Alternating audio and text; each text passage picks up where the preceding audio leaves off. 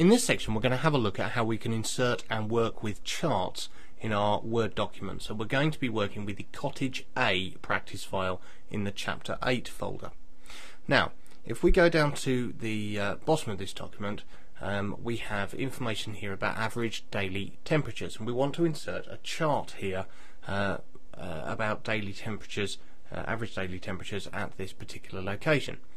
If we go to the Insert tab on the ribbon, you'll see a Chart button, and if we click on this we can see there are a great many different types of chart available to us. Let's pick a line chart here, line with markers. So we can click on that and press OK. Now you'll need Microsoft Excel installed here because it will fire up an Excel worksheet where you can enter the data for the chart. Now the Excel worksheet isn't saved separately, it's actually part of the Microsoft Word document, so you don't need a second file, and we can see here the chart has been inserted into Word. Now I'm going to take advantage of the fact that I'm running Windows 7 here and use Arrow Snap to snap these two windows to the left and right of the screen so that you can see what's going on in both screens at the same time. So we need to give these charts columns and rows. So let's change these series first. We want to change these to minimum, average and maximum temperatures, and you can see on the graph they've automatically updated, and here we'll change these to March, June, September and December, and we can see we now have a chart where we have the data that we need. Now here in the spreadsheet we can see this little blue line, and if we grab that in the bottom right, we can add rows or columns to that spreadsheet to add more data. For instance, if I add these additional rows, we can see here 4 additional rows have appeared there. I can drag it back and I can return it to the data size that it was before. Now, oh dear, I've accidentally closed the spreadsheet. I didn't mean to do that. Don't worry about it. Under the Chart Tools tabs on the ribbon we have an Edit Data button, and if you press that, then that spreadsheet will reopen and your data will still be there. So now we're going to, in the next segment, we're going to look at how we can modify charts, and you'll need to keep this file open or save it so that you can reuse it, because we're going to continue working with it.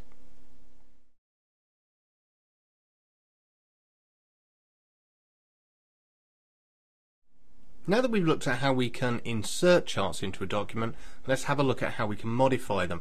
And we're going to continue working with the document we did in the last segment. You can see the chart here that we've got. Now when you click on the chart and select it, we've got 3 new tabs have appeared here on the ribbon: Design, Layout and Format. Now there are lots of things we can do. We can save the chart type, we can perhaps make it a bar chart there, we can make it an exploding pie chart. There's all sorts of different types of chart that we can use for it. Let's say we want that one. We can, once we've modified a chart, we can save it as a template, and we're going to carry on looking at modifying it in this video. There's different layouts here for charts as well that we can have. Let's say we want this one, which will present the data underneath. There's that one there. There's lots of different layouts for each different type of chart layout, and then there's different chart styles. How do we want the actual chart to look? Do we want it like this? Do we want it just shades of red? Do we want it inverted? There's all sorts of different chart types that we can have. Now What we want to be able to do is select one of the line charts, and let's go with a 3D line here, and we can see there, and we'll change these lines so that they are different colours to make it easier to see between them. So how else can we modify these charts? Well, in the layout tab here we can change all sorts of aspects around the chart. We can change the chart title here, which we can also do simply by clicking on it and typing seasonal temperatures.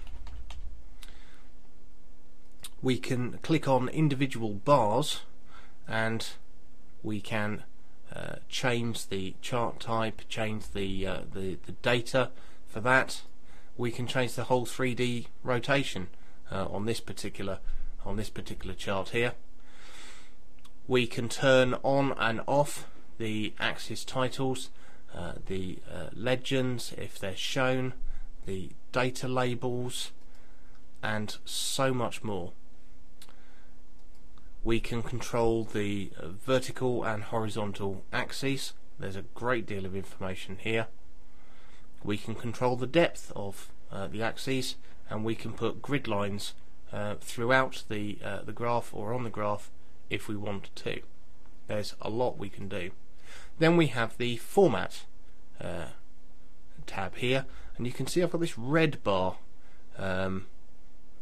selected, and we can change the fill colour of that. We can make it whatever we want. If we want to make it a nice orange, we can click on the blue one and we can make that this colour here, or we can select one of these styles and we can select that, and we can change them all individually and make these whatever we want. There you can see there's all sorts of things that you can change in this format tab, including here we've got the background bars selected. We can change the colour of those, the thickness of those, and we can see in real time how this will affect our graph. There's all sorts of things that we can do to change and modify this graph. And as I say, when you go back to the design tab on the ribbon, once you've got the graph how you want it, you can save this as a new graph template if you want to do so.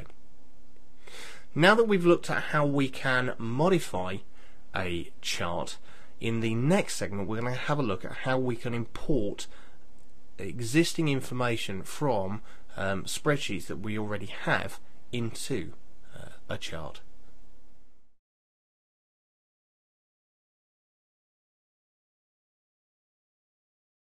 Now that we've had a look at how we can insert and modify charts in a Word document, let's have a look at how we can use existing data in other Excel spreadsheets for them as well. Now for this practice we're going to be using the Cottage C practice file in the Chapter 8 folder, and if you scroll down to the bottom of this you'll see a chart here.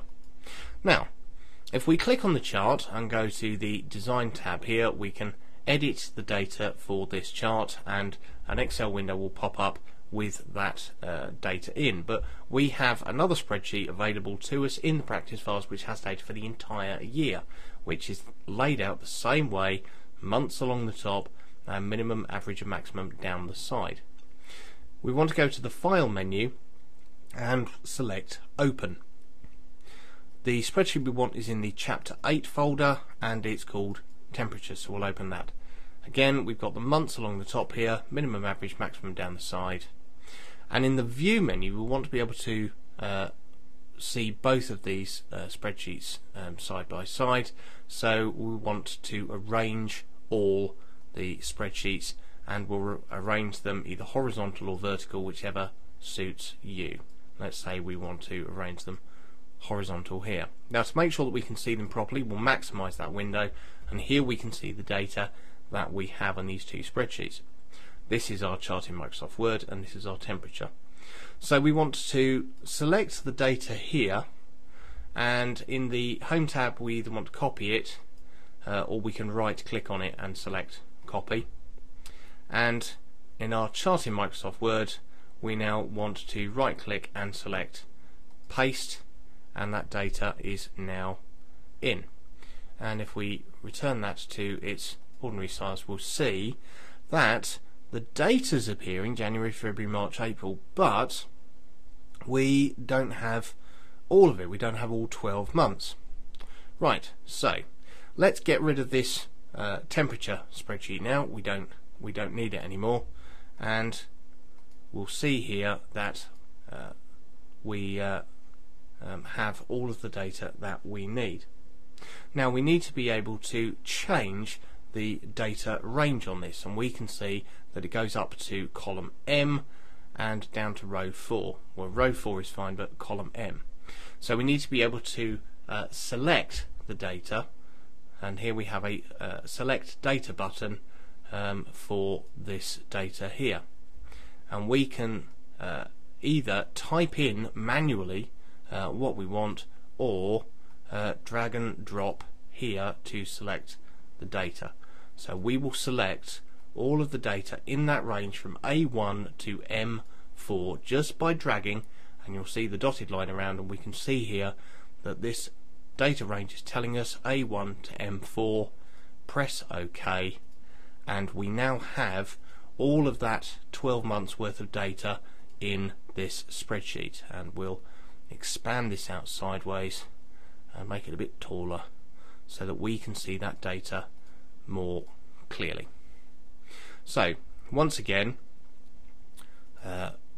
when the spreadsheet is selected, under the Design tab, press the Select Data button, and here you can either type in the data, chart data range if you're familiar with Excel already, or you can drag and drop an area here to select that data.